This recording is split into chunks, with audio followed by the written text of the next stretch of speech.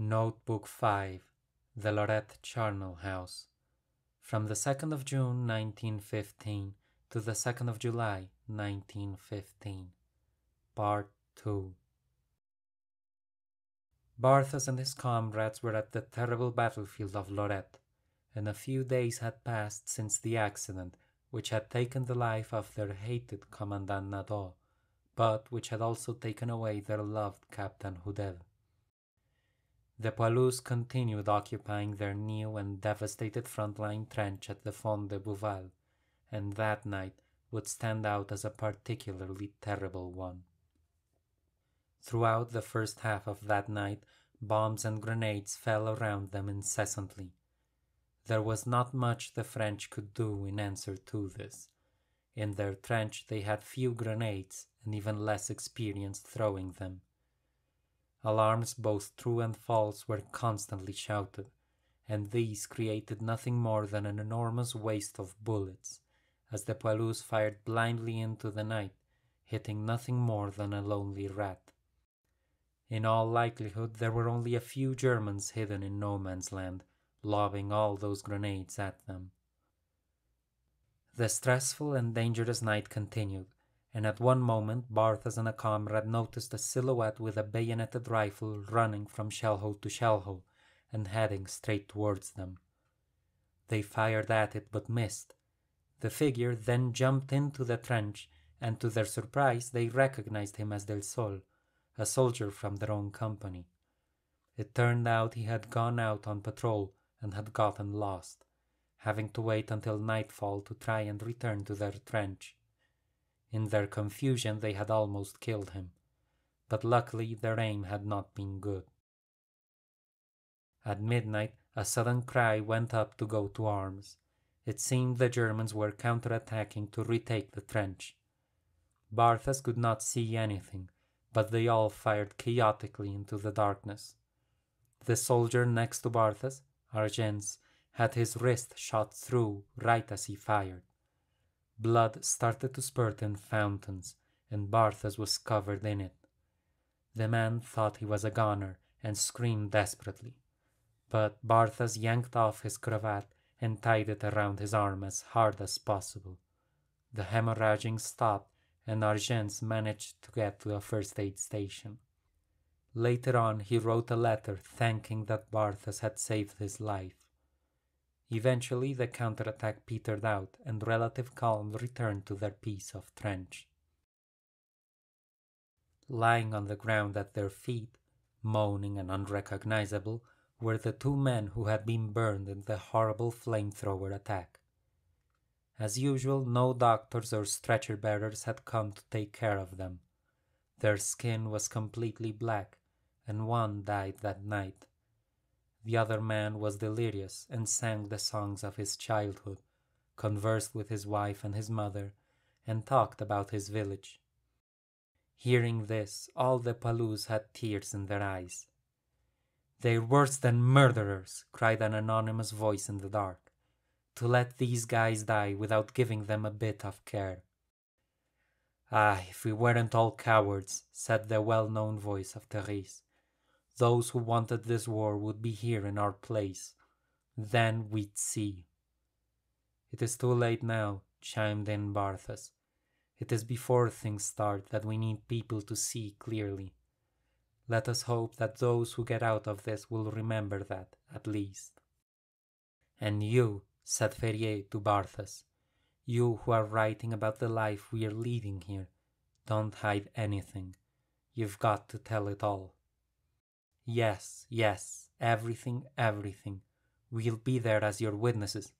Maybe we won't all die here," added the others. "They won't believe us," said Mondieu, "or maybe they won't even give a damn." This conversation touched Barthas deeply, and it would stay with him for the rest of his life. But, consumed by fatigue, all he could do now was sit down and sleep in the only spot available, between the two burned men. He leaned on the man who was dead, while the man who was nearly dead leaned on him. In the horrible reality he found himself in, Barthas's heart could not be bothered by this, and so he slept. He was awakened later by the arrival of a soldier from another company, who had been told his brother had been killed, and was desperately looking for him. The man leaned over the burned soldier, and could not tell if he was his brother. "Joseph! Joseph!" he screamed desperately. "Answer me! It's Pierre, your brother, calling to you." But it was useless. He was talking to a man who had lost his mind. By this point, the company no longer had any officers. The only one left, Sub-Lieutenant Cole, had almost been buried alive when a shell collapsed the trench he was in. He managed to dig himself out and emerged very badly bruised, but had the bad luck of not having a single cut on his body. As Barthas said, wounds that made you bleed but a little were considered glorious, evidence of one's service to the motherland, but bruises and crushed ribs could not be easily seen, and received no pity. The sub-lieutenant was very hurt indeed, but he emerged without the slightest scratch on his body, so he only received suspicion from the colonel and was forced to stay in that terrible trench. The following day they took his command away and transferred him to another battalion. Without the sub-lieutenant, the 21st Company's fate was now in the hands of Adjutant Camnad.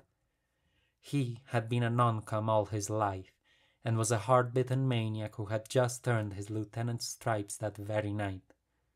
He would stand at the entrance to the communication trench with his revolver in hand, and stopped anyone who had the slightest inclination of escaping the trench. Barthas said that he did such a good job and kept them so busy that the Germans lost any desire to try and take the trench by surprise. Camnad also made sure all the wounded were evacuated. When he received the news that the chief medical officer was complaining that they should stop because they were only bringing him dead bodies, Camnad said that he would bring him even more dead bodies, just to make him madder. When day came, there was only the burned and delirious man left. The coffee ration arrived and all the Palus were prepared to enjoy it, when suddenly the burned man said, "And what about me? Aren't you going to give me any?" They were dumbfounded. They had expected him to drop dead at any moment, and here he was claiming his share of coffee. He drank 3 full mugs and a little wine, and this seemed to liven him up a bit. Barthas ran towards Adjutant Camnad, who almost shot him thinking he was deserting, and told him about the incredible resurrection. The adjutant assigned 4 men to carry the poor man to the first aid station, and Barthas heard no more news about him. On June 7th, they were enjoying a comparatively calm day when they received good news. They were going to be relieved the next night. Then they received the bad news. They were going to attack before that at 3 in the afternoon. By this point they looked more like ghosts than living men. Days without sleep, together with all the hard work, bad food, terrible thirst, and the horrible fears and anxieties of the battlefield had brought them to their limit, and now they were being asked to attack. Barthas said that at least the cooks and ration squads did their best to give them decent food, but it was still extremely difficult to eat when the air was filled with the smell from hundreds of rotting corpses, and thousands upon thousands of the disgusting flies of Lorette swarmed around them. The soldiers, above all, asked for something to drink so they could slake their terrible thirst, and, to their surprise, with much effort and exposed to much danger, the ration teams brought each section a keg of beer. Being a barrel maker, Barthas was asked to tap his section's keg, and finally they were able to really quench their thirst. As for the planned attack, fortunately it did not take place in the end. With their calculations, their superiors realized that their numbers were completely insufficient for the attack to have any chance of success, and so they cancelled it. Finally, to the Palus' great joy, The relief was announced for 9 in the evening. At the appointed hour they were all ready, but no one came. Hours passed and still no one came. Caminad was furious and sent runner after runner. Then, when dawn was breaking, the battalion that was going to relieve them appeared. In the night they had gotten lost in the maze of trenches, but had finally managed to find them. With this they left and went about a kilometer to the rear to a place called the Wolf's Ditch. It was nothing more than a wide piece of road that had not been bombarded yet. Despite it being a garden of delights compared to the Fond de Bouval trench, it was immediately apparent there was no shelter to speak of. When the soldiers complained that they had no place to sleep in, Caminad mocked them, saying that here the nights were not made for sweet dreams. Their orders were for work details every night. It was easy for Caminad to mock them. At the end of the road he had a nice dugout where he could sleep as much as he wanted. Each night they had to go out and repair the day's damage to the trenches, so that ration squads, stretcher bearers, and relief units could move towards the front line. It was exhausting work, and they were promised that after this they would go to the rear for real rest. But, as so many times before, this was a lie. On the nightfall of June 11th, they returned to the sinister Fond de Bouval trenches. They were now a few hundred meters to the left of their previous positions, but it was still the same hell as before, and they had to work repairing the trench and manning the listening posts. The main difference was that now their squad was completely alone in their section of trench. Their superiors had been scared by the number of casualties the French forces were suffering, so they now left only a few scattered squads in the front zones to provide some surveillance, and abandoned them to whatever fate befell them if there was a German attack. On the dawn of the 13th of June, the men of Barthas' squad were resting in a rather deep stretch of a communication trench after a night of hard work. They were reading, writing and sewing. Some were even sleeping. Then a couple of shells exploded nearby. "Here come the wake-up snacks again," someone said. No one paid them much attention. A moment later there were new explosions, this time closer. Some of them immediately got up, like animals sniffing danger. These were no simple shells either. They seemed to be 150s. A single one of these shells could wipe out the entire squad if it was well placed. A few minutes passed, and then they heard the dull thuds of the German cannons firing. A few seconds later, the shells landed with huge explosions about 80 meters away. Perhaps it was possible that a German spotter had seen them and was guiding the artillery towards them. Opinions were divided. Some wanted to go, others thought they were safe in the deep trench. Barthas wrote that throughout the course of the war he had on many occasions a strange intuition, an instinct about the imminence of danger, and at this moment a voice deep inside him screamed that it was time to run. "Everybody, pick up your gear and get ready to move out. Stand up, get a move on," he cried out to all the stunned soldiers. Never before had he given his orders with such strength. Seeing that the men were ready, he waited for the next shot. It soon came, like thunder. The enormous shells crashed 30 meters away from their position. Dirt and rocks fell on them. Clouds of black smoke darkened the sky. There was no more doubt. They were after them.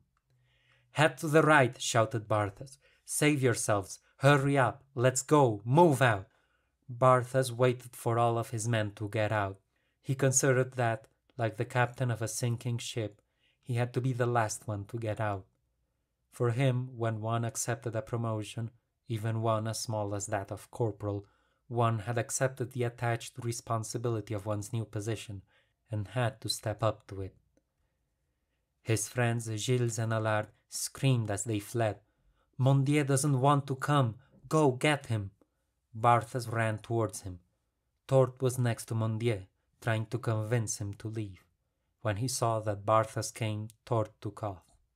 Mondier, the school teacher, was hunched over, quietly writing a letter just as calmly as if he had been at his desk in front of his class. He did not seem to care about the incredible danger. Barthas asked him if he was crazy. Did he want to get himself blown to pieces? "What the hell," replied Mondier. "Maybe you'll get killed where you're going." "No," begged Barthas. "They've been moving steadily in this direction every time they fired. The next one is right in line with the one before. It'll land right here. Come on." Mondier simply shook his head and continued to write. Crouched across from him was a soldier from the 14th Squad. He was Lafont, a tailor. He was sewing his overcoat. Barthas did not know why this man had stayed with their 13th Squad, but asked him if he did not want to follow them. "No," said Lafont. "If Mondier stays, I stay." Before such stubbornness, all Barthas could do was save his own skin, and he ran away. He had barely covered 60 meters when he heard that terrible detonation behind him, right where they had been a few moments ago. He barely had time to hit the ground and avoid the blast. Then he got up and ran towards the spot where his squad had taken cover. A few more salvos landed. Then the German cannons turned their mouths away to some other place. At that moment, the daily cannonade of Lorette began.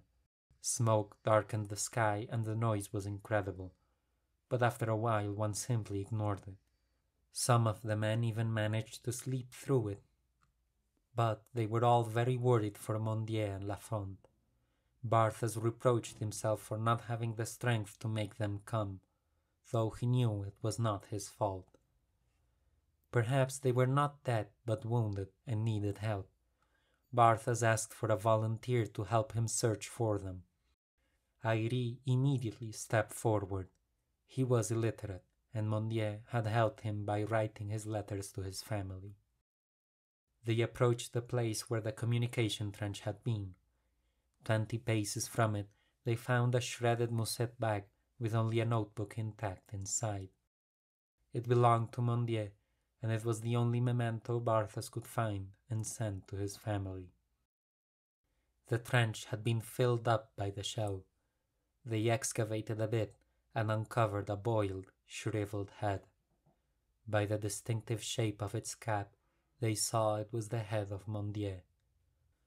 All his life, all his intelligence had been ripped off from the world. Their limbs trembling with sadness, they covered his head with a few shovelfuls of dirt. They learned later that for some time Mondier had had a premonition of his fate. The very day before, he had written a very sad letter to his family, practically saying farewell. When the body of Lafont was uncovered that evening, it was intact, without the slightest wound. He had been killed by the concussion of the blast. The 13th Squad worked finding the body of Mondier and giving it a proper burial. They barely got this over with when they were called to man a forward listening post. An engineer team arrived to repair the trench, and the poilus asked them to watch out for their comrade's grave. The engineers did not care at all and dug right next to it. When the poilus returned the next morning, they saw that all the dirt they had dug from the trench had been piled up on top of Mondier's body. They did everything they could to save it from oblivion. They stuck on top of it a simple cross made with 2 pieces of wood, and next to it planted a bottle neck down with a piece of paper with his name written on it. But they knew that soon a few shells landing nearby would make an end of the grave, and the name Mondier would live on only in their memories. That forward listening post to which they were sent to spend the night also had an unfortunate accident. A shell had fallen right in the middle of the half section there, and a man from the 14th Squad took a piece of shrapnel right into the heart. He died without saying a word. They had hardly known him. He had arrived with the latest reinforcements, and that was his first and last frontline duty. On June 14th, the Germans focused their artillery fire on the area they were located. Throughout the day, Barthas and his comrades had to run and scatter from one place to another, escaping the shell fire. At one moment, Barthas and two comrades went to look for cover in a listening post, and they unexpectedly met Corporal Martin of the 14th Squad. The man was on his knees with a rosary in his hands. Highly devout, the corporal had come alone to await his death in prayer. He had had a premonition of his end, and Barthas said that indeed, a few days later, he would leave the world of the living. At nightfall, the squad managed to regroup, and Barthas received the unfortunate news that his comrade Ferrier had been wounded in the leg by a shell. Ferrier managed to bandage his wound and then had to make his way to the aid station. Barthas wrote that with him, the squad lost a steady, thoughtful soldier, on whom one could count in any situation. Robust and courageous, he had been a hard worker, and I am sorry that I could not shake his hand before he left. Finally, at 10 o'clock, they were relieved by a battalion of light infantrymen, and were sent to the town of Bar-Lan-les-Mines, which they reached after 6 hours of marching.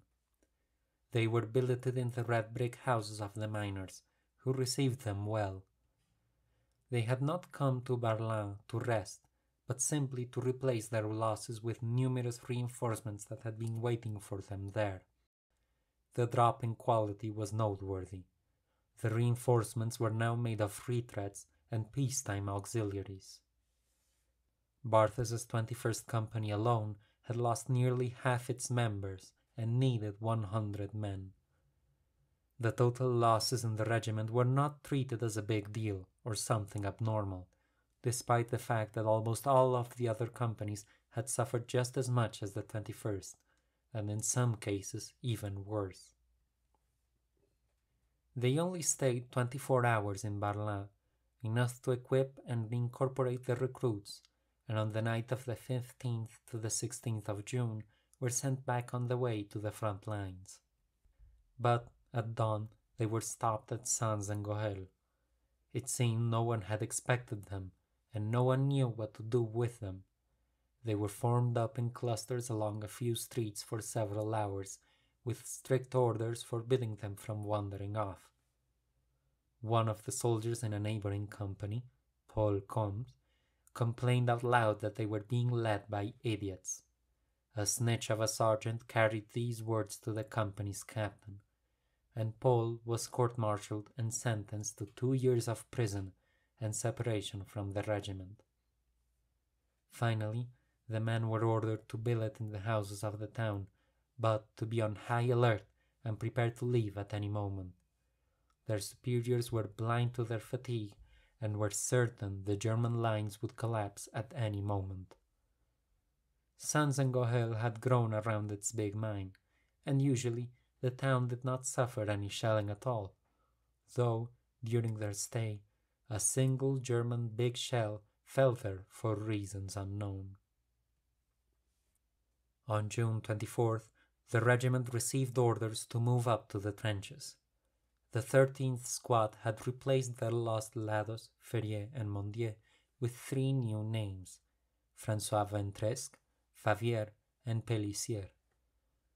The squad was sent to a communication trench, which was fine, despite the fact one could not sleep there without being stepped over by poilus passing by in large numbers on their way to the trenches. They were used for all sorts of exhausting work details throughout the night. On June 25th, there was a violent storm, and the following night was completely devoted to bailing out water with shrimping nets. That same day, they were relieved from these exhausting duties and were sent to the front line. It was 800 meters away, a distance that normally they could have covered in 30 minutes, but which now took them 5 hours because, whether deliberately or by coincidence, the Germans bombarded heavily the communication trenches they were using, causing many delays and much chaos. Their half section got lost and mixed up with other units, but eventually they managed to reach their company at the front line. They were considerate enough to place them in the rear and let them rest that night. The 3 rookies were completely exhausted. The artillery barrages they had to cross, the blinding bursts of flares, the explosions of shells and grenades, and the constant drumming of bullets had strained their nerves to the limit, and they were terrified. The veterans of the squad amused themselves by frightening them even more, making them crouch and hit the ground while repeating that this was nothing, that they should wait for when things got really serious. The night passed, and when day broke they discovered with horror that the bombardment had overturned and revealed the place around them. They were surrounded by broken rifles, shredded packs, and even some dead bodies. During that day they had another close brush with death. They were resting at 3 in the afternoon when suddenly a huge shell brushed right past the heads of Gilles and Allard and fell right in the middle of the squad. There was a huge shower of earth, and they all held their breaths, waiting for the explosion that would obliterate them. But the shell was a dud and did not blow up. Sometimes it happened. Half of the squad had fled in terror, but they soon returned. It was no safer anywhere else. In the trench they found the corpse of some poor soldier. He was so mutilated that it was impossible to recognize him. Nearby was a knapsack which surely had belonged to the corpse. They checked it to see if they could find the identity of its owner. There they found a good pair of corduroy trousers which Barthas took to replace his own worn trousers. It was not time to waste materials. They also found a pile of letters and postcards in the name of Laboucarier. They were surprised and saddened. Everyone knew Laboucarier. He was famous for all kinds of eccentricities, his colorful clothing, and all the funny songs and jokes he made in the cabarets. Fulfilling their duty, they sent these letters and the military papers to the sergeant major of the 23rd Company, to which the dead man had belonged. The sergeant major was quite surprised, for it turned out that Laboucarier was very alive and as healthy as the trenches allowed. At this, the man had to explain how he had lost his pack, and had to admit that he had run away from his post after a violent bombardment. So he was sent to a court-martial. Barthas said that from that point on, Laboucarier had it in for him for 2 reasons. Firstly, for having brought him all these troubles, and secondly, for having taken his corduroy trousers. That night, the squad was sent to help rebuild a big stretch of trench which had disappeared under the bombardments. The place had been the scene of battles, attacks and counterattacks, and the ground was strewn with corpses.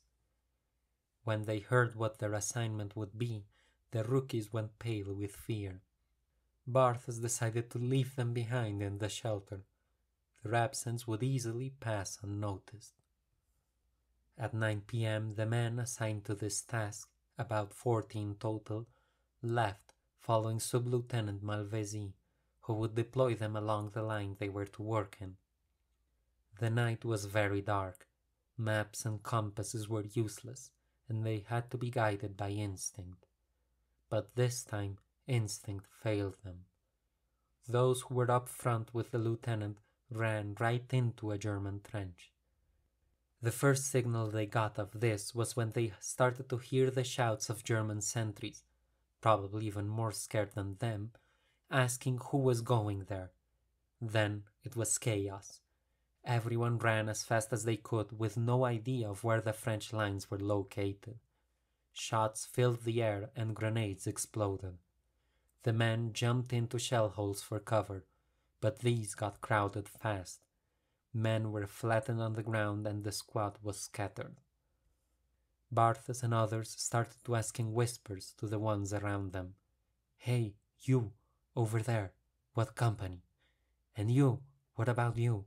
Are you in the 21st? But these questions went unanswered. They were all addressed to dead men. It was a slaughter.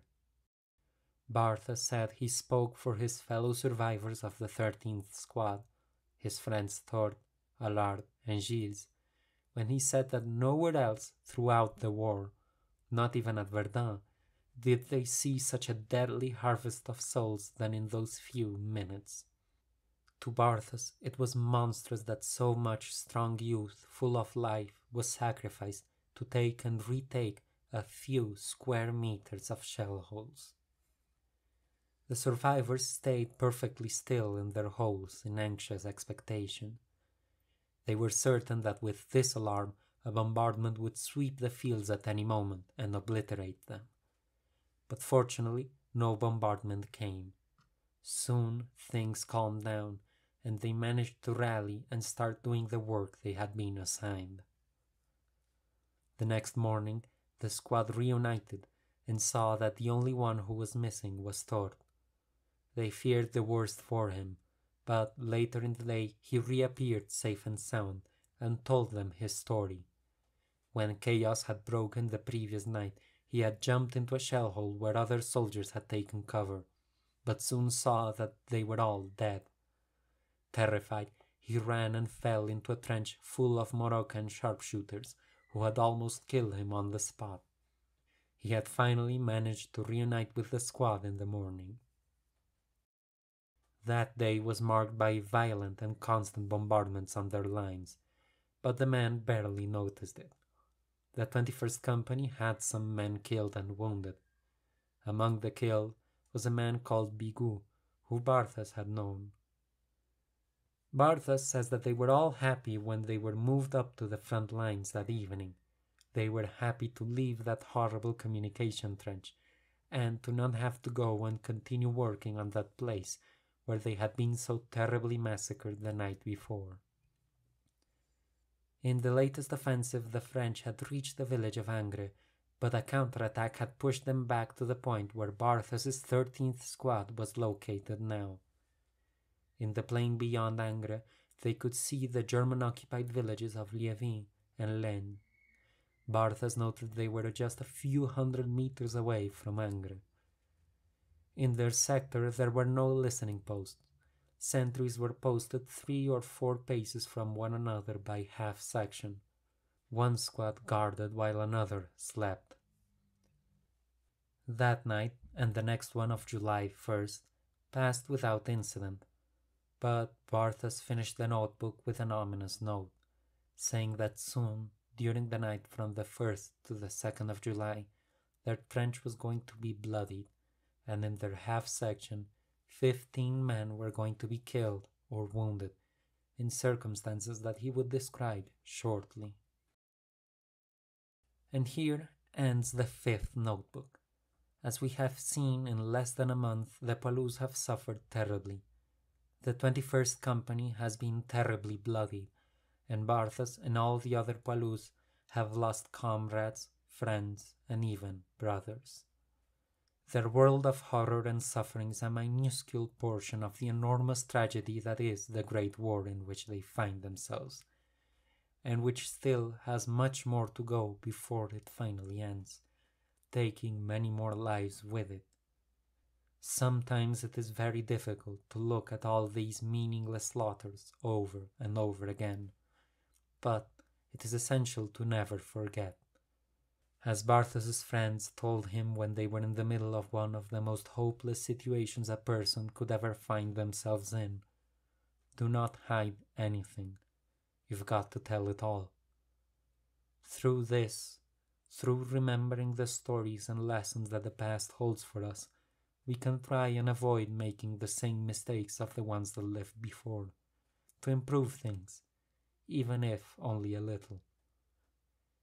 Meanwhile, I will continue narrating Barthas' story in the 6th notebook. I'll see you until then, and I hope you have a good day.